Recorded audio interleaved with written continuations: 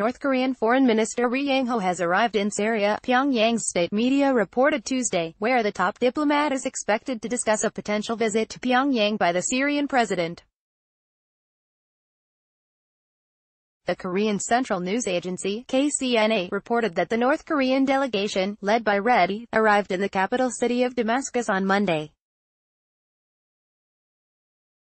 The report did not provide further details, including the purpose of the visit. North Korea-S Foreign Minister Ri Yong-ho, his visit to Syria followed a 4-day trip to Vietnam, where Ri met Vietnamese Prime Minister Nguyen Xuan Phuc.